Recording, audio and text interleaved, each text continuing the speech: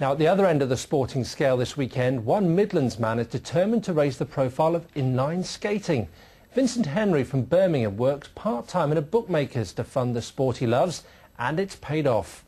He's in South America this weekend, competing in the World Championships in Colombia, and he's got a real chance of winning it. Rowan Gosh reports. Well, I didn't get the pay rise I wanted this year, so I'm going to have to pick a winner. Let's see. World Championship inline skating, Vincent Henry, good odds, GB. Let's try it.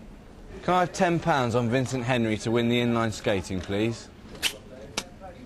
What do you think? Good bet? For sure, I'd bet on it.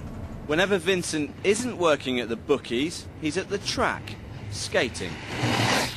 He loves the sport, and he's good.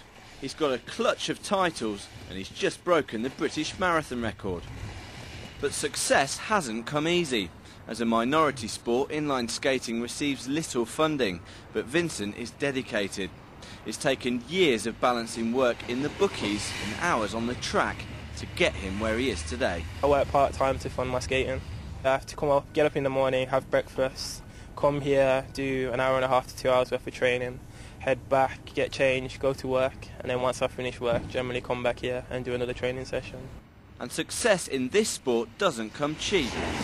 A single race can cost £60 in wheels alone, and that's just the tip of the iceberg. As well as the wheels, we also have the skin suits. The skin suits are generally £50 to £60. This is a time trial helmet, aerodynamic.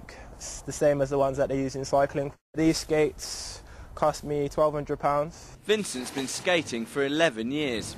Every hour spent on the track at Birmingham Wheels has been in preparation for this weekend. It's the big one, the World Championships, and Vincent is ready to win. It would mean everything to me. My life would be complete. He's quick, he's eye-catching, and he's backing himself to do well in Colombia. Roll on, Vincent. Roll on.